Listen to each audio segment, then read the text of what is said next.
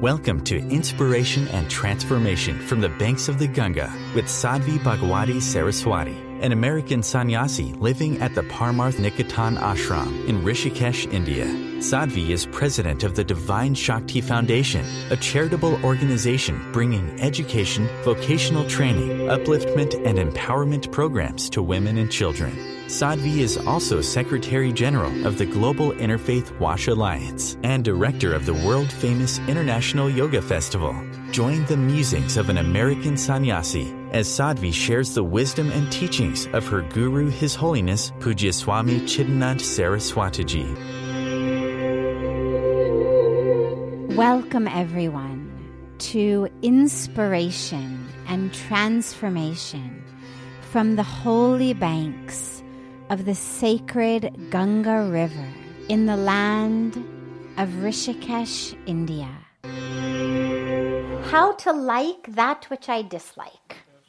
Ultimately, the idea is to go beyond both of them. Anybody here surf? Is anybody here? It's okay. Raise your hand. Just a couple people. Anybody? All right. Only a couple. Has anybody ever seen people surfing? Okay. Better.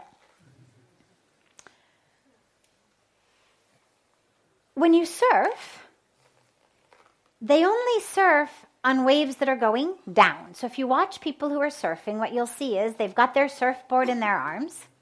They go up on the wave, and right at the very top of the wave, they then stand up on the board and they surf it coming down, right?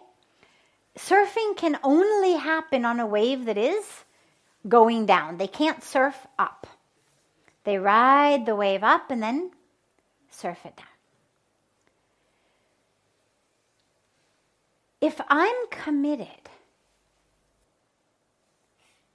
that surfing is my highest goal, well, I need to depend upon waves going down, or I can't surf.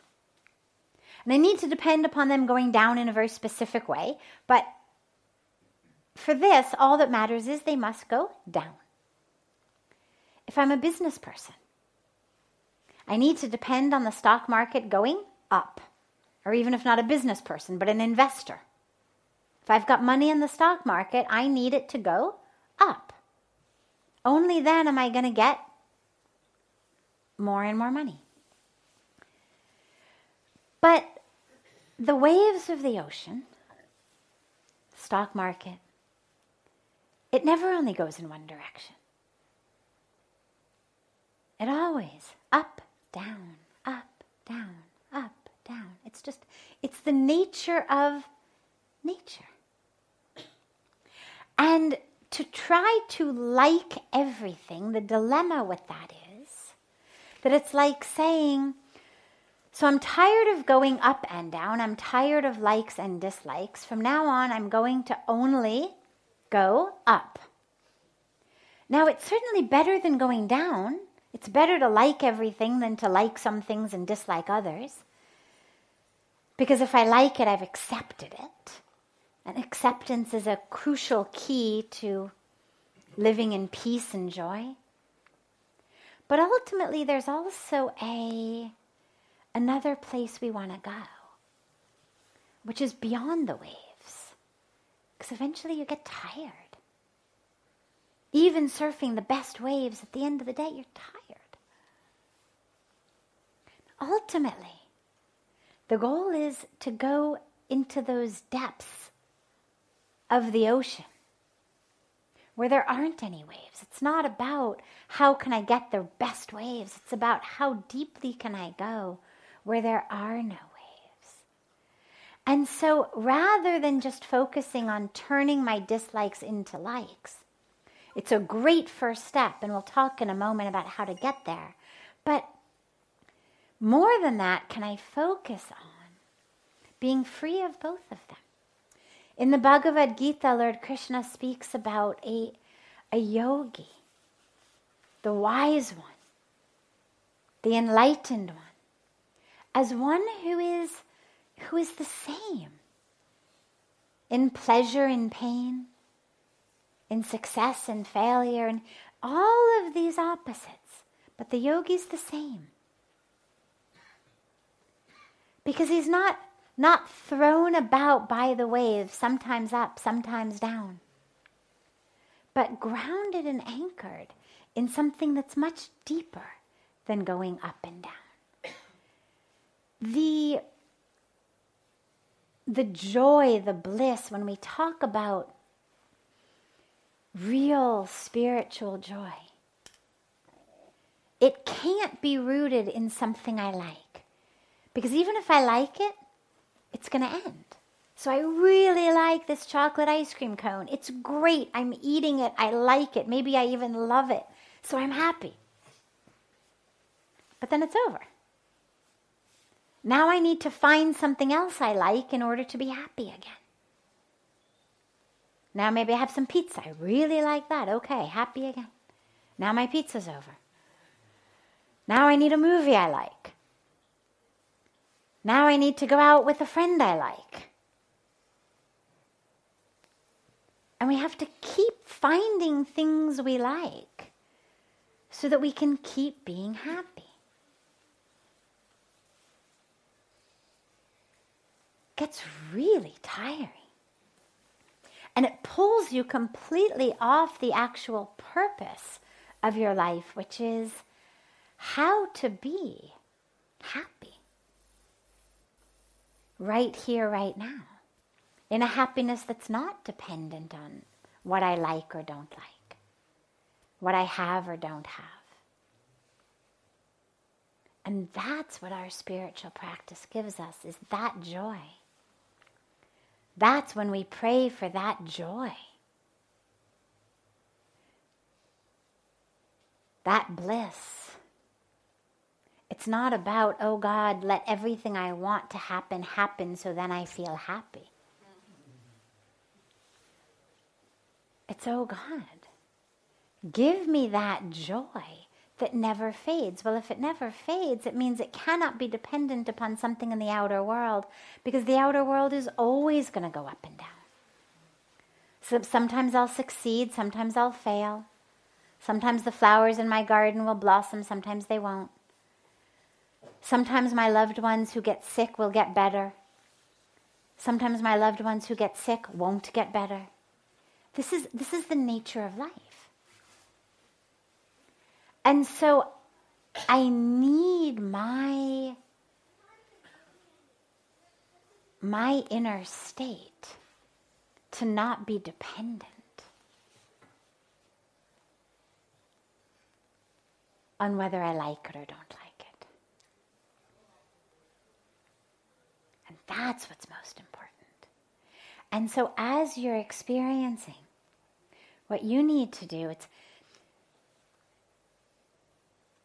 it's tricky, because when something's happening that we like, we forget to do this. We only remember to do it when we don't like it, and it doesn't work if you only do it half the time. So when you're experiencing joy due to something you like, and when you are experiencing a loss of joy due to something you don't like, in both cases, you have to try to unhook your joy or your distress from that thing in the outer world. So, I'm eating a chocolate ice cream cone. I really like it. I'm happy. Can I stop in the midst of the bite? The moment I realize how happy I am, and unhook that joy from the chocolate ice cream. I'm not saying you have to take the ice cream and throw it away. Keep eating it, no problem. But just take a moment and allow that experience of joy, rather than just gobbling it up.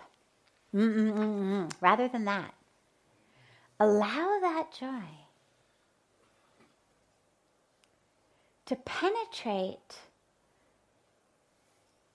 places that chocolate ice cream doesn't reach.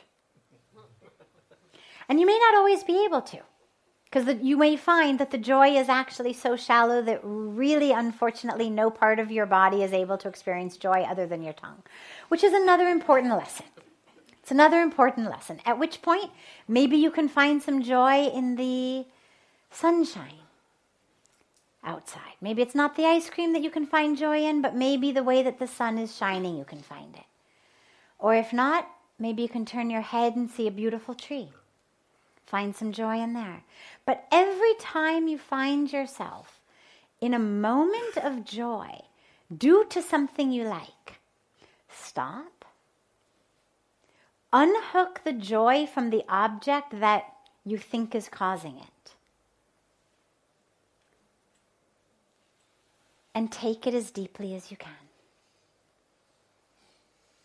And actually experience the joy. Because what you'll notice when you do that is that then when you go back to take your next bite of ice cream, it actually will bring you less joy. It's a very beautiful and very interesting phenomenon. The tongue will still love it. But if in between bites you've been able to anchor that joy deeply and find that experience of joy within, the reward on the tongue with the next bite actually is even less interesting. And then you do it again the next bite. And just keep doing that as you feel joy in life because you like something. Stop. Even if it's with a loved one. Oh, I'm with my friend, or I'm with my spouse or my child or my parent. I'm feeling so much joy. Okay, stop. Close your eyes. Can you unhook the joy from that physical presence? Can you feel the experience of love and joy within you? Separate from the physical presence of that being. Anchor it within. And then, when you experience things that you don't like, when you're in moments that you don't like, if you've been doing this in things that do bring joy, in moments that aren't so pleasant, you're already going to realize how shallow that unpleasantness is, and it's not going to impact you. You're going to already realize, this is just on this level. And then, now that you've become good at anchoring yourself in joy, so on the outer level, I'm eating really badly cooked Brussels sprouts. Okay, not enjoying it. But can I close my eyes and anchor myself in joy anyway? Of course I can.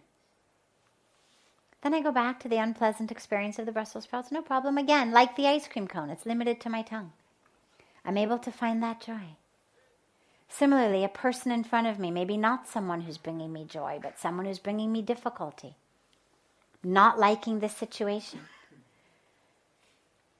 But can I find that state of joy within me anyway? Despite the fact that there is someone in front of me who's creating trouble for me? Of course I can. And so you just keep re-anchoring yourself in both times, in that presence of joy within the self. And then both that which I like and that which I dislike, they'll stay like these surface level waves. You're listening to OTR-FM, part of the IOM radio network. Being a radio host on IOM FM allows you to build your show on a rich platform with the power of the internet to fulfill your outreach goals and connect with a very specialized and global online audience, unlimited by time and distance. OMTimes Radio will provide you with web relevance, a recognizable conscious brand, and with the standard of excellence that has accompanied every single Circle of Hearts Radio is a sanctuary on the airwaves. Join me, Grandmother Elia, in the circle on Sunday, 2 p.m. Eastern as I share information to both enlighten and nourish your soul.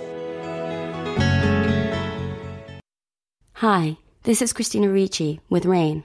Every 2 minutes, another American is sexually assaulted. If you or someone you know has been sexually assaulted, you are not alone. Help is just a call or click away through the National Sexual Assault Hotline. please call 1-800-656-HOPE, that's HOPE, or visit rain.org, that's RAINN.org. Brought to you by Rain and this station. Welcome back to Inspiration and Transformation. I'm so glad to have you all back here with me. How can we live our inner journey? How do we experience the world inside?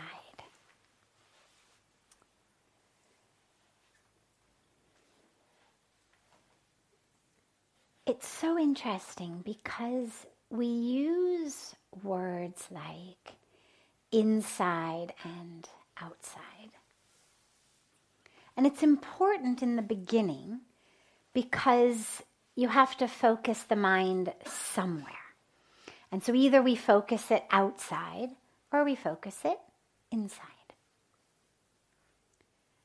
And so we move from the outer to the inner. And yet, as you go deep on the inside, as that inside gets deeper and deeper, there is no outside. That whole sense of separation between what I'm experiencing on the inside and the world I'm moving through on the outside, that distinction starts to dissipate because you start to feel more and more connected. That there no longer is this distinction between inner and outer. And so when you speak about, as the question says, how to experience the inner journey, how to experience the world inside. Once you really are in the world inside, the experience isn't limited to only inside. So, I'll give an example. Let's say I come into the beautiful Ganga Arati ceremony, because for me that was always the easiest way to experience that sense of inner connection and bliss. So we'll take that example. Let's say you come into the Ganga Arati. You walk in and you're very focused on the world outside. Maybe you've been shopping in the marketplace. Maybe you really want to buy something and you can't decide this one or that one, this shop or that shop. Maybe you just met some friends for a cup of tea and maybe one of them said something and it's kind of working in your mind what they said. And maybe they told you somebody's been saying something about you that isn't so nice and that's working in the mind, whatever it may be. But you're focused externally. Maybe you ate something and stomach doesn't feel quite so right, so focused on that. Stomach sits inside, but the focus is still external. It's material, that physical stomach. So you're focused outside. Then you come in. You sit down. Maybe you close your eyes. If you don't close them, maybe you just allow them to soften as you look out over the waters of Ganga or the beautiful image of Shivji or the Himalayas. And in the environment, sacred mantras are being chanted. Maybe Puja Swamiji's singing. And slowly, you start to find yourself dropping inward.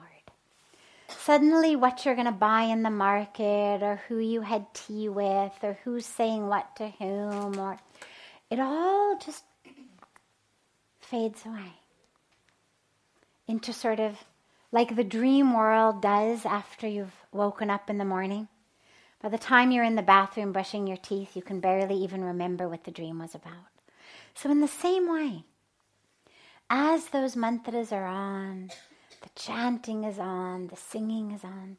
Slowly, you drop inward.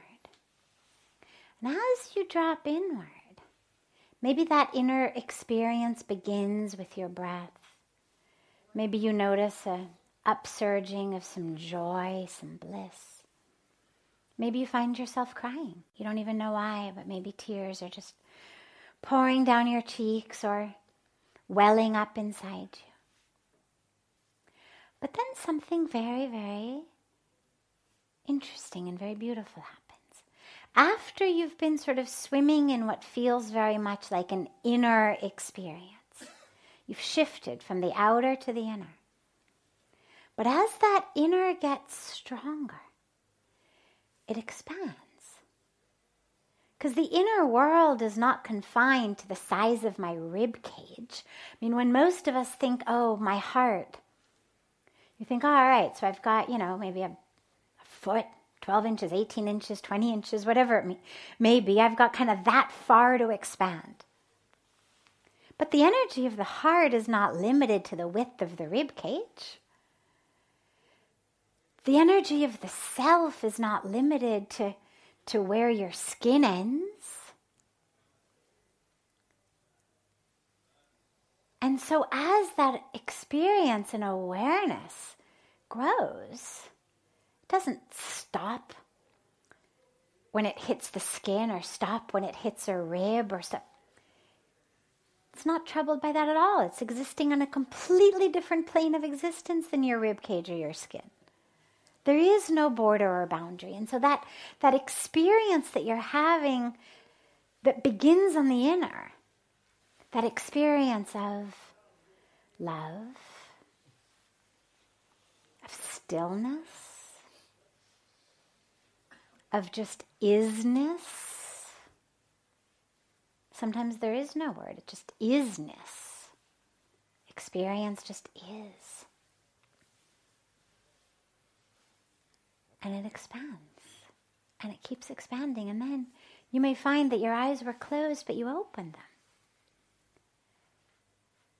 And this whole world is part of that same experience.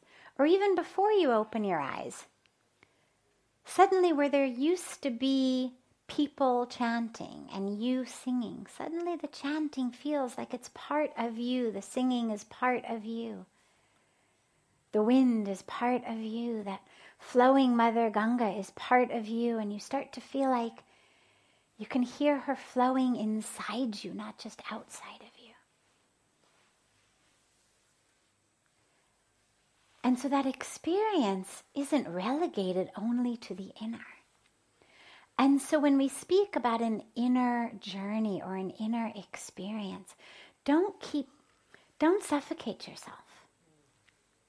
Don't keep the vision narrow that it has to somehow exist between, the ventricles and the lungs and the ribs No. It's inner, meaning that my focus, because our physical brains and the attention that we are able to pay, the concentration that we are able to have through our physical brains, is limited to moving in one direction at a time. We think we're really, really smart. We're not actually quite that smart. Our brains are wonderfully evolved in many ways, but still quite primitive in other ways. And we can actually only focus on one thing at a time.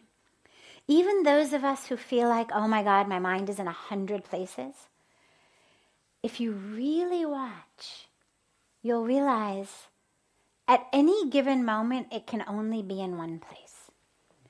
That experience of being in 100 places simply means that your brain moves very, very fast from one to the second to the third. So it seems like it's 100 at once.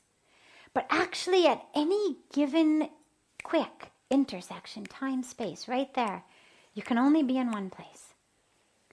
And so when my focus is outer, I miss the inner. And so when we speak about go inward, it means take the intention, the very focused, conscious intention, and shift it, pull it in. Instead of being focused on what you see outside, instead of being focused on object, on form, on separation, grab that focus. Literally, grab it and turn it inward. But again, when we go inward, it's not about the material inward. So it's not about, oh yeah, my stomach is growling. Oh yeah, there's the pakora I ate at lunch. There's some gas. It's not that. Yeah, that's inside on some level. But that's not what we mean when we say go inward. It means a shift in intention, in focus, from form to content, from packaging to essence. So instead of being focused on the external world as object, as separation, as material, and therefore as me, as object and material moving through that world. What's my role? Who's being nice to me? Who's being mean? Who's being respectful? Who's not being respectful? Because then, of course, I know who I like, who I don't like. Right? Those who are nice, I like them. Not nice, I don't like them. Those who respect me, I like them. Don't respect me, I don't like them. This is how most of us think. This is that illusion of separation. And that's that focus on form, not content. If I like you because you're nice to me, what does that really mean? It means my ego structure, the building blocks of this ego, enjoy having that ego be padded or reinforced or by your words, by your actions, by the way that your eyes look at me, the expression on your face. That's all we're doing. I like you because you're nice to me. That's what it means. Your words, your actions, the expression on your face.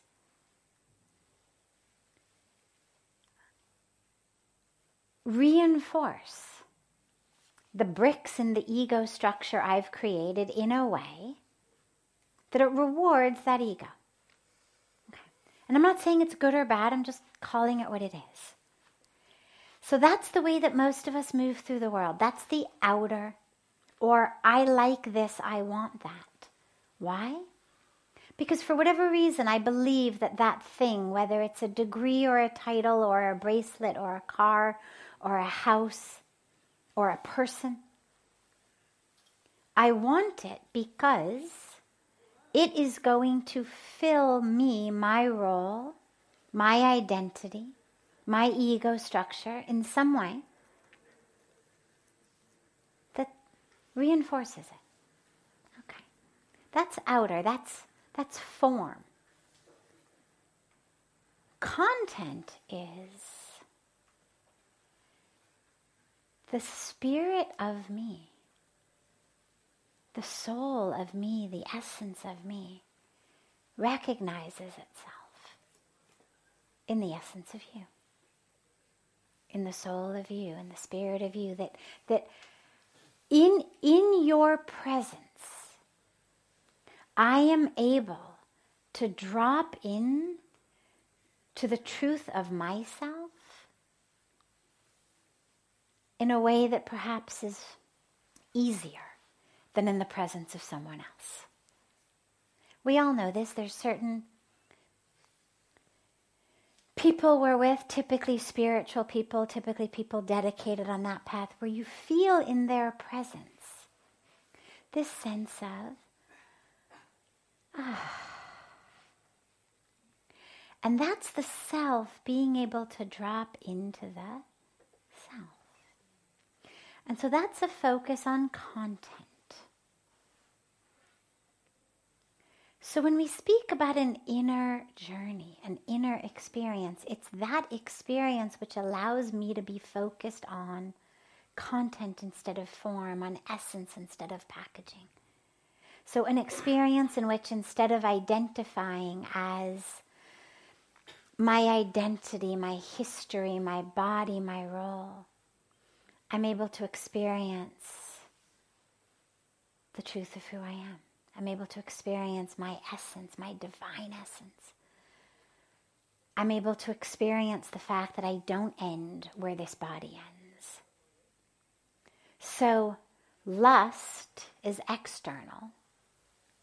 Love is internal. Even though it may be another being we're loving or a tree we're loving that may certainly seem external.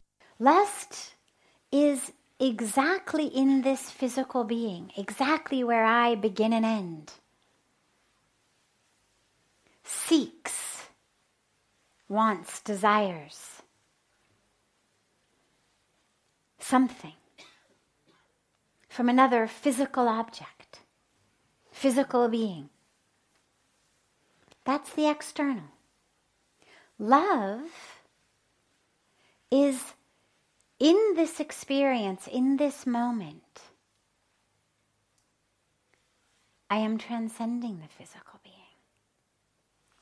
In this moment, in this experience, what perhaps through you, through loving you, I am able to tap into within me is an experience of that, which is expansive. Has nothing to do with the physical being of the other. If that person gets up and goes to the grocery store, you still feel love. Right? Anybody fall out of love because the loved one has gotten up and gone into the kitchen or gone to the grocery store? Of course not. Because it's an internal experience. Lust is dependent upon the physical presence of the other object. Love is internal. You get up, you go to the bathroom, you go to the kitchen, you go to the store, you go to California. I still love you. I still am able to tap into that experience of love within myself. So that inner journey, inner experience is one that brings us in touch with the truth of who we are, that expansiveness. But it's not relegated to the literal physical inner confines of my body or the brain in my skull. It's an experience through which I interact with the world. Love, consciousness, awareness. These are ways of moving through the world. They're generated inside. But they're ways then that I interact with the world. So don't think that the inner journey, it's not like, oh, go away, I'm just doing my inner journey.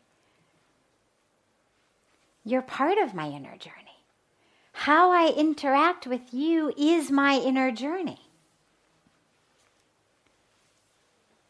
If I'm able to do it with consciousness, awareness, love, that's my inner journey. So we begin it inward, but then we allow it to expand into how we interact with the outer. Because truthfully, there is no difference. This is OTR-FM, part of the IOM radio network. OMTimes Magazine is one of the leading online content providers of positivity, wellness, and personal empowerment. A philanthropic organization, their net proceeds are funneled to support worldwide charity initiatives via Humanity Healing International. Through their commitment to creating community and providing conscious content, they aspire to uplift humanity on a global scale. OMTimes, co-creating a more conscious lifestyle. Do you have time to read that inspiring book or that blog post you've been meaning to get to? In your busy world, how do you improve yourself and keep your life going? I'm Lisa Kay, and my Between Heaven and Earth radio show can transform your life just by listening. Be uplifted with inspiring topics, positive stories, and ideas that really work. Between Heaven and Earth Radio is conscious living for your soul, every Wednesday at 4 p.m. Eastern Time. Like Baldwin with People for the Ethical Treatment of Animals. I grew up loving circuses and other traveling animal shows, but it never occurred to me what life might be like for the animals. Training wild animals to do things they don't understand takes force. Routine discipline with a hook or whip with the heel of a boot shows the animal exactly who's the boss. Don't patronize animal acts. Please contact People for the Ethical Treatment of Animals. 757-622-PETA. Welcome back. This is Sadhvi Bhagawati Saraswati with inspiration and transformation. How do we free ourselves of all of this karma from the past, but that's bearing fruit now? And it's going to bear fruit in the future, in our lives.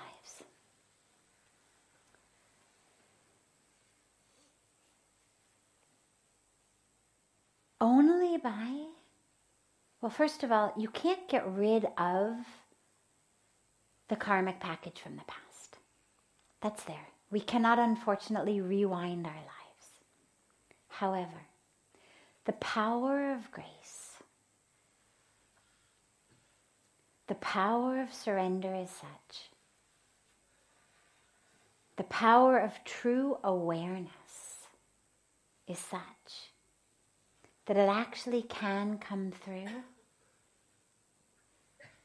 and wipe out even the past karmic package that's bearing fruit now and going to bear fruit in the future. But most importantly is not creating more karma. That which I've already created, okay, it's happening. But right now, I'm creating more. Every single thing I do is creating another karmic fruit. Karma means action. We use the word to act colloquially to mean that which I get, but it's not actually correct. The word karma literally means the action. That which I get is the fruit of the action. So everything I do is going to give me a reaction. Now, some of it's going to be sweet. We tend to colloquially call that good karma. Some of it's going to be bitter. We tend to call that bad karma. But the truth is, it's neither good nor bad. The universe doesn't have an objective or subjective labeling system. The universe has no preference for wealth or poverty, success, failure. The universe loves the dry season as much as the rainy season, cold season as much as the warm season, old age as much as youth, gray hair as much as black hair. The universe doesn't have a preference. We have preferences. We see things like poverty, failure as, oh, that's bad karma. You must have done something bad. You're being punished. But no, it's actually just science. Plant an apple seed, you'll get an apple tree. Plant an orange seed, you're going to get an orange tree. But here's where it gets more subtle with karma. They don't cancel each other out. So if in my past I've done actions that are bearing fruit now and are going to bear fruit in the future as bitter, I may think, oh, well, I'll do a lot of good things now and then they'll all just cancel each other out. Unfortunately, it doesn't work that way. It's not like money in an actual bank account.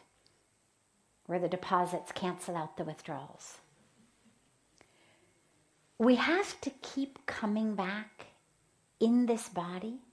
This is when we talk about samsara, this wheel of birth and death, until that karmic bank account is empty.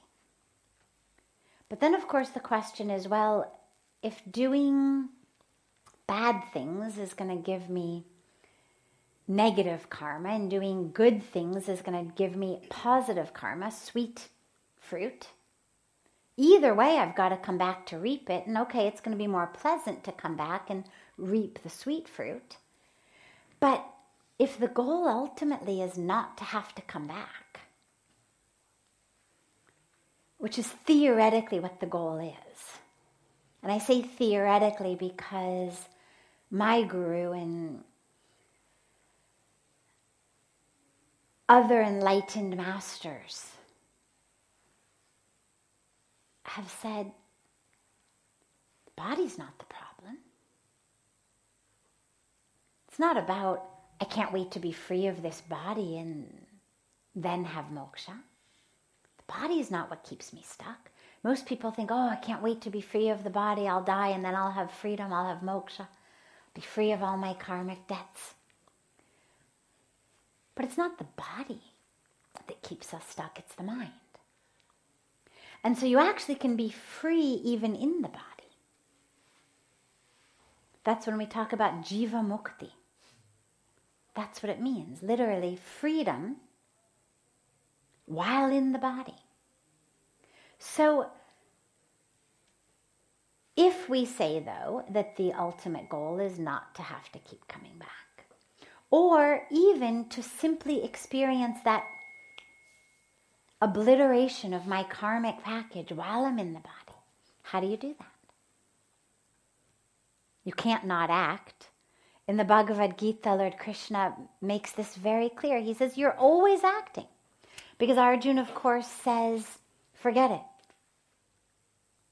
I don't want to fight this war. I don't want to get the karmic fruit. I'm going to go off into the forest, meditate in a cave. And Lord Krishna says, not so fast. By not doing your duty, you are accruing karmic results. The act of omission is just as much an act as an act of commission. That which I don't do is an act. If you fall down in front of me and I don't pick you up, I've done something.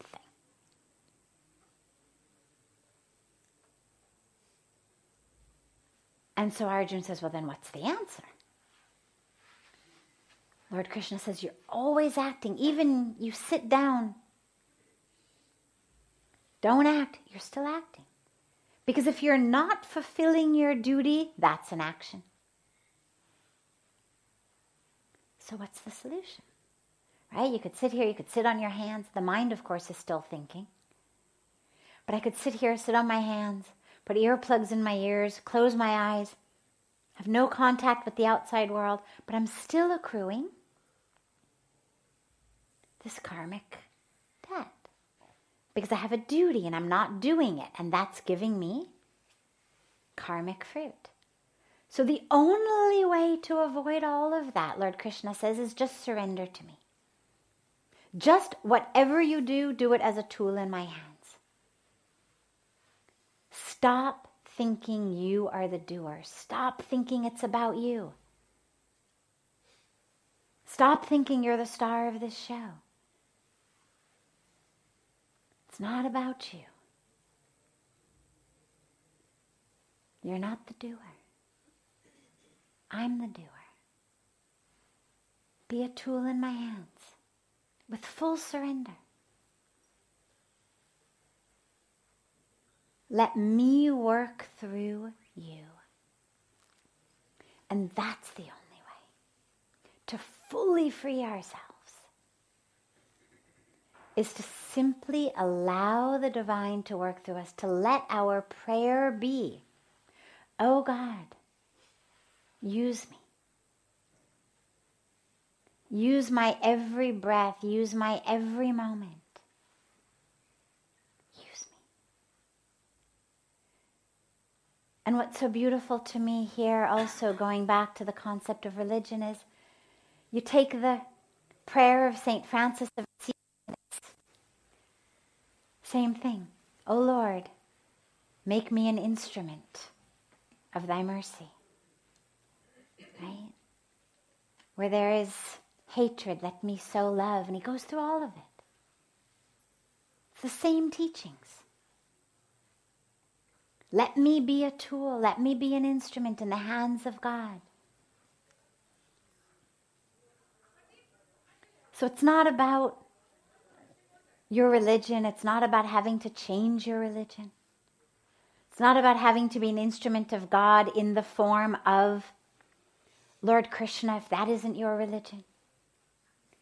It's about being a tool in the hands of the divine. And really allowing our lives, that which we do, that which we think, that which we speak, every breath, to be used for that divine flow. And when you are able to do that, to empty yourself fully of that attachment, of that sense of me, mine, what's in it for me? What about me? Why is no one appreciating me? Why do I always have to do the dishes all the time? When we're able to empty ourselves of that and just be a tool, that's when we start to break free of all of the karmic bank account that we keep accruing. This is OTR-FM, part of the IOM radio network. OMTimes magazine is one of the leading online content providers of positivity, wellness, and personal empowerment. A philanthropic organization, their net proceeds are funneled to support worldwide charity initiatives via Humanity Healing International. Through their commitment to creating community and providing conscious content, they aspire to uplift humanity on a global scale. OMTimes, co-creating a more conscious lifestyle. Do you have time to read that inspiring book or that blog post you've been meaning to get to? In your busy world, how do you improve yourself and keep your life going? I'm Lisa Kay, and my Between Heaven and Earth radio show can transform your life just by listening. Be uplifted with inspiring topics, positive stories, and ideas that really work. Between Heaven and Earth Radio is conscious living for your soul, every Wednesday at 4 p.m. Eastern Time. Like Baldwin with People for the Ethical Treatment of Animals. I grew up loving circuses and other traveling animal shows, but it never occurred to me what life might be like for the animals. Training wild animals to do things they don't understand takes force. Routine discipline with a hook or whip with the heel of a boot shows the animal exactly who's the boss. Don't patronize animal acts. Please contact People for the Ethical Treatment of Animals. 757-622-PETA. Welcome back. This is Sadhvi Bhagawati Saraswati with inspiration and transformation. Sadhviji, have you ever helped someone with spilling suffering? Have I ever helped someone with? Spilling suffering. Spilling suffering. Like their suffering is spilling over because it's so much? Yeah. Okay. Ooh, spilling suffering. I love that. Has anybody else ever had suffering that felt like it was just spilling? That's beautiful. Yeah, it is sometimes like spilling suffering. Okay. That which causes suffering is what we think of and speak of as ignorance. Now, it has to be an ignorance in the heart, not just an ignorance in the mind. So it's not the same type of ignorance like you get the wrong answer on a history test or a math test, but an ignorance that's deeper, and it's an ignorance that says, for example, I'm all alone. or an ignorance that says, no one loves me, or an ignorance that says, nothing is going right, or an ignorance that says, it's not fair. Those sorts of ignorances are the ones that lead to suffering. Now, at the foundation of all of it is the ignorance that says that you are separate from this beautiful, amazing existence. And so, for example, if you knew that all day long you were sitting in mom's lap or in dad's lap all day long, and they were just hugging you like this all day long, you'd never suffer. Right? Obviously.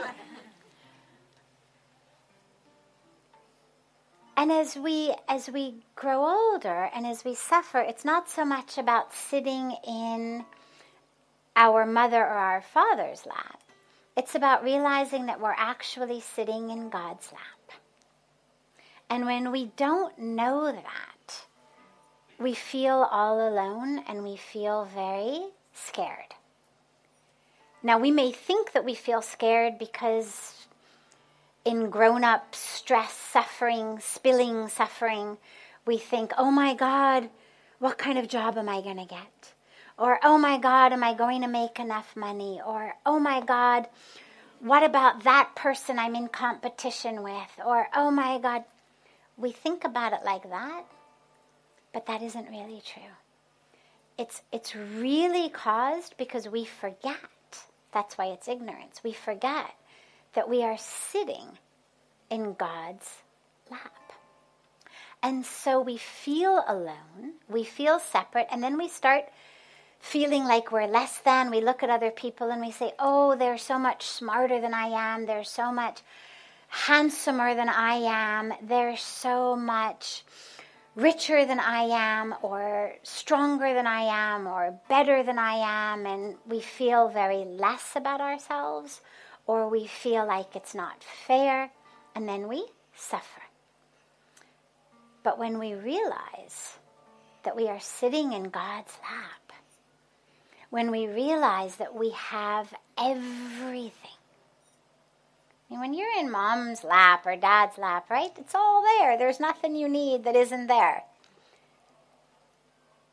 In the same way, when we realize we're sitting in God's lap and everything is there, then that suffering heals. And so it's not about me healing their suffering.